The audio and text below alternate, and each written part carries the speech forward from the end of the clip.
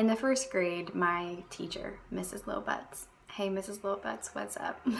She got us all together for Father's Day and asked us to make Father's Day cards for our dads. And I remember going up to her all embarrassed and close to tears, asking her what I was supposed to do because I didn't have a dad to make a Father's Day card for.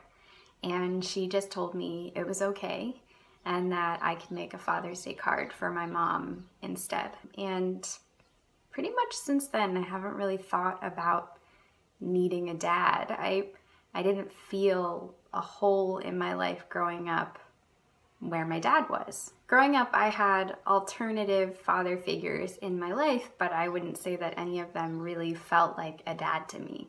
I had my mom, of course, who acted as both my mom and my dad. It's questionable whether or not she was good at either of those roles, but she's what I had, and we made it work. I had my older brothers, two of which were the masculine figures in my life for most of my life. Whether or not they were good examples probably is arguable as well. Although they're much better examples now that they're adults. Then I had my sister's dad. Our family is weirdly blended and crazy complicated, but basically for my childhood, my sister's dad acted kind of as if he was my dad for as long as I can remember. Most of our family photos have him in it, but he left my mom when I was in elementary school for a 16-year-old girl. He was an adult, and he was also and remains to be an alcoholic for my entire childhood, so he wasn't a particularly good father figure either. After him, my mom had a series of boyfriends, most of them trash. The longest standing one was also a drug addict, and he actually OD'd a couple years after I moved out of my mom's house. So although I had a series of male figures that kind of filled that fatherly role for me in a hodgepodge type of way, none of them were really a dad to me. But the thing is, it all worked out okay. I didn't need a dad, and I don't need a dad now because I have myself, and I have my friends, and I had good teachers and other people who could fill those paternal and even maternal roles for me that weren't filled as a child. I found strength within myself to fill those roles. And I know that that can be hard for a lot of people, but I'm making this video for people like me who grew up without a dad, who grew up without good paternal or maternal figures in their lives and were more affected by it than I was. I am in no way shitting on dads by making this video. I just want to put it out there that dads are nice to have. They're not a necessity.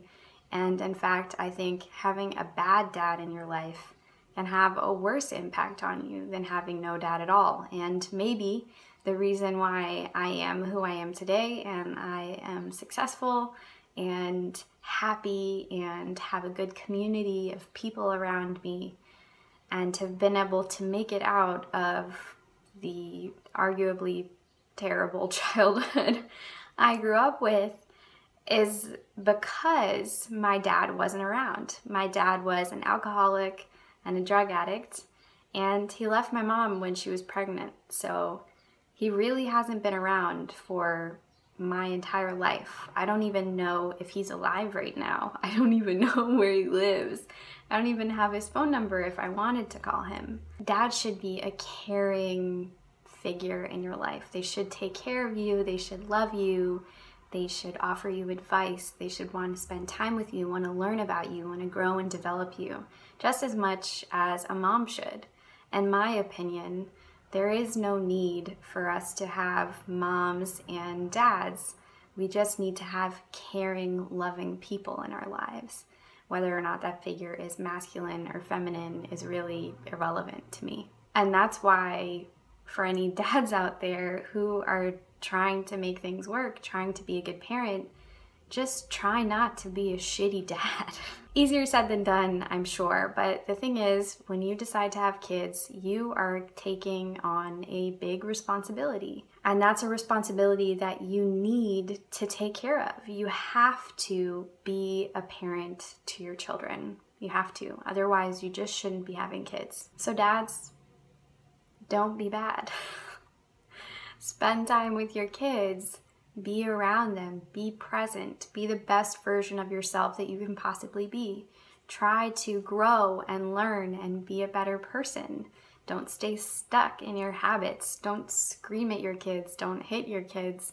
Don't be impatient with your kids. To the best of your ability, be the best dad that you can possibly be. That being said, kids have compassion and understanding for your dad. I don't know my dad. I don't even particularly like my dad, or at least the version of him that I'm aware of. But for my dad to have so many problems, even into his old age, I mean, he's got to be in his 60s now if he's still alive, and to be an alcoholic and a drug addict, and not really to have gone anywhere in life, to be living a happy life as far as I know. Some crazy shit must have happened to him when he was younger. He must have had a really hard life. And it's my responsibility as an adult now, a child of my father, but still an adult.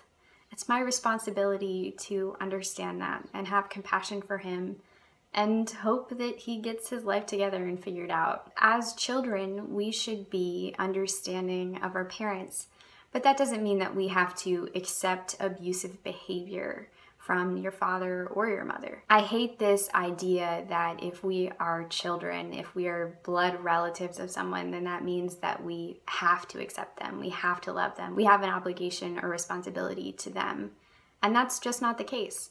They have a responsibility to us, but we did not ask to be brought into this world, so it's not on us to make them happy. They're adults, they make their own decisions, and they decided to have children, even if it was unintentional.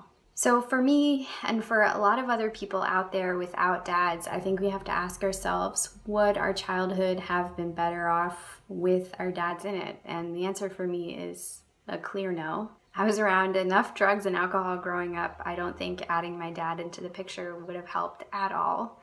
And I definitely don't think the dynamic between him and my mom, who is a very toxic person, would have been good. So would my childhood and would your childhood have been better off with your dad?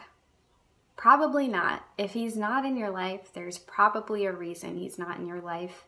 And he's probably not the kind of person that you want to be spending time with. He's probably not the person that would add a lot of value to your life. Would your childhood have been better off with a dad in general?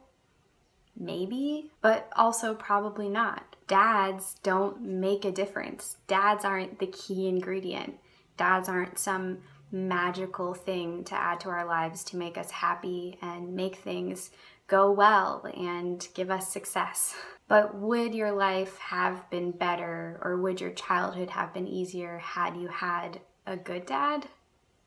Probably. Having good people around you who are kind and compassionate and understanding and want to spend time with you and care about you always add value to your life, whether or not they're a maternal, a paternal, or some other figure that's unrelated to you at all. So if you have a good dad in your life, or you are a good dad, be grateful for yourself, for your kids, for your parents, because not everybody has that privilege. But if you don't have a good dad in your life, or you don't have a dad at all, there's no need to be bitter or jealous or angry of others who have something that you don't. There are many things I'm sure that you have that others don't, and all we can do is be grateful and happy for the things that we do have. Learn how to love yourself with or without your dad. Learn how to empower yourself and be your own paternal figure, and learn how to surround yourself with positive, good, caring people in your life who can be mentors in a way that maybe a dad would have been had you had one.